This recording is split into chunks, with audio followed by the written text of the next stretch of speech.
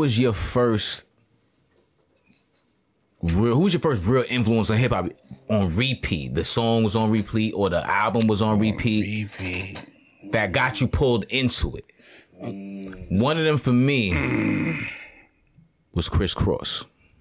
I was young at the time. One of them was me, Criss Cross. They first. I didn't forget the name of the album, but the shit would jump on it. Warm it up, Chris. I'm about to warm it up, Chris. That's what I was born to do. Yeah. Yeah, that's a hard question. Because Run DMC was definitely one of my favorite groups. If you're going back that far, I could say This Biz is around Markie. King of Rock days. This is not like 80s or nothing. This is like King of Rock. When was King of Rock? That was like early 90s. Okay. I'm the king of rock. There is no higher. No, the album was called King. Oh, see? Yeah, my bad. I thought you was talking about that way. But that's the only thing that came to my mind. Yeah, but they used that. You talking about the the hop type of rhyming, right? Nah, but it was Run DMC. Oh, you see, I switched that shit up. When he was writing rhymes on scrolls and shit. For me, that's a hard question. You know what I'm saying? Because I had an album. I had an album on repeat, but I was introduced to hip hop prior, but I didn't have an album on repeat. So what was the first album you had on repeat then? Let's. My first real heavy rotation album, was The Blueprint.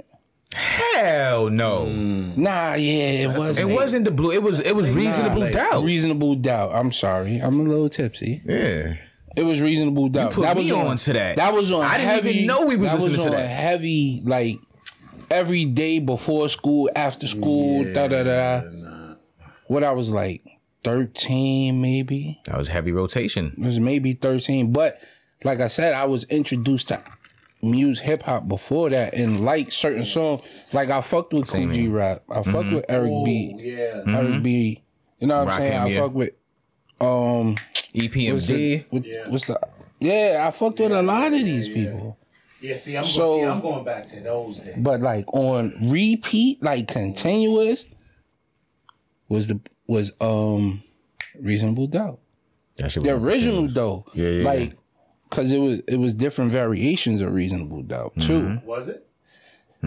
There was it's like different sounds. Like that was the first one that I bought on tape, bro. Like I had a tape, then I got a CD, and then I used to play the CD. That shit was bumping though. That shit was crazy, bro. That Life After Death was bumping. I ain't gonna lie. I don't even remember. But that's what I'm saying. That's a real hard question.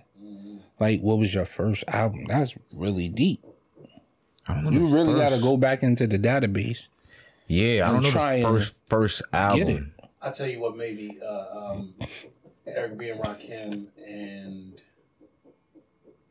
Eric B. and Rakim. They was the group that told me, or maybe make my mind up that I wanted to rap. For me, it was Busta Rhymes. I could do this. Extinction Level Event. That's the first album, right? Cause I'm a little tipsy. Nah, hell no. What was the first? Extinction Level Event is second album.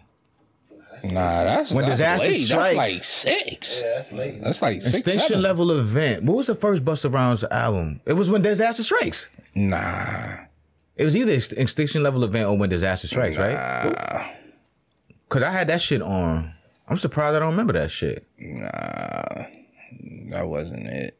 See, that's blockbusters now. The Coming Pause. When Disaster 97, Extinction Level 98. Oh, that definitely wasn't it. You right then. What the hell was it? Another Extinction Level. This is probably the one I'm talking about. This is 20. That's the most recent one. What's the what was his first album then? The Coming. The Coming. Pause. 97. The Coming was my shit. This one, this the cover. Yeah. Nah, When Disaster. Oh yeah. The Coming. Then was Disaster. Okay, yeah. That cover right there was the one. I remember that. Yeah, so that was the one that got me interested in rhyming. I'm like, all right, let me fuck with it. I don't know, because it was so many different kinds of rap back then. I make sure everything remains raw. Yeah, I'm telling fucking it was a lot. It was a lot of artists. Different people, yo. It was a lot of artists. And Positive K. It wasn't just one thing. Positive K. I never even heard of that person. I got a man. What your man got to do with me? I got a man. I'm not trying to hear that. See, that's the only song I heard from him too. You know, then the brand new Tracy Lee, the brand Nubians. You know what I'm saying? Like it was just so much different shit. I can't even put my the Roots. Never do what they do.